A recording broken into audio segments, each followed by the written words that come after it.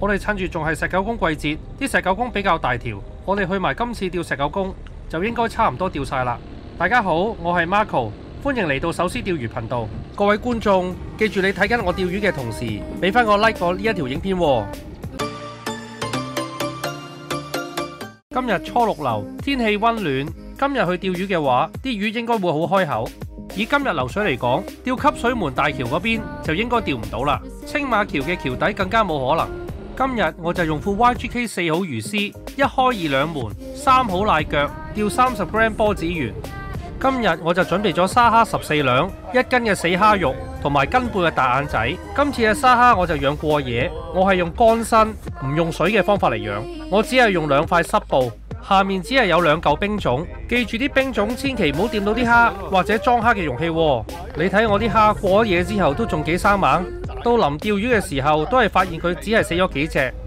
今日我哋都有準備大眼仔，我哋一早就走咗去楊屋道街市買，最早7點鐘就有貨到。我哋諗住買啲大眼仔嚟搏下有冇放魚釣，鱸魚就應該唔使諗啦。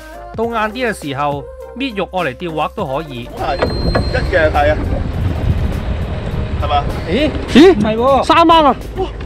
哇，大3蚊啊！哇，搞貴啊！又一條，係啦，呢啲好嘢。咩食蟲啊？一條，係啊，食蟲。今日 Uncle 就係連起2條沙掹，佢係用青蟲釣佢哋。我哋其實朝頭早都釣過大鯉，試過去收費亭嗰邊，完全冇魚咬，用蝦肉反而釣到有啲細魚仔。今日除咗我、阿立同埋 Uncle 嚟之外，仲有汪文教練。我同阿汪文教練已經釣過幾次魚，每次阿教練都釣到條筋頭魚返嚟。唔知今次阿教練又釣到條咩魚呢？要攞撈機喎。不過呢一條魚就應該唔係好大條啦。哇！哇！搞笑！有啲咩咁㗎？撈咗條，快啲！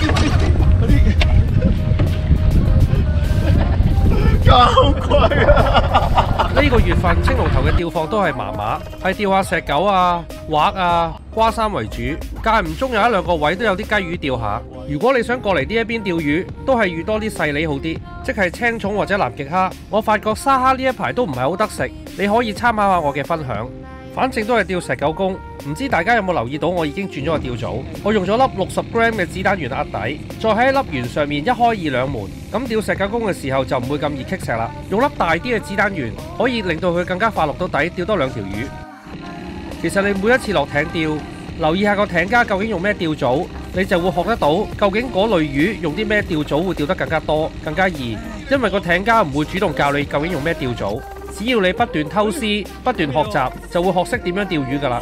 佢哋喺海嘅時間一定多過我哋，所以用嘅釣組一定係最精準。唔知你又同唔同意我講法呢？我哋臨收工之前都會揾翻水媽釣翻青馬橋嗰邊，睇下有冇啲大石狗釣下。反正下晝已經收咗風，又冇好似上晝咁大流，過去釣翻1個鐘頭到就走啦。如果閣下想揾到我或者其他網友嘅話呢，你可以去 Facebook 度嘅手絲釣魚交流群，或者 Instagram 嗰度 follow 我都可以。我亦歡迎大家喺下面留言。遲下我希望可以安排更加多嘅網友一齊去釣魚，大家交流下釣魚心得。今次我嘅釣魚分享我就分享到嚟呢一度。如果大家都仲未訂閱我頻道嘅話，記住訂閱翻我頻道喎，開埋右手邊嘅啷啷，咁下次有新片出嘅時候就會即時通知你啦。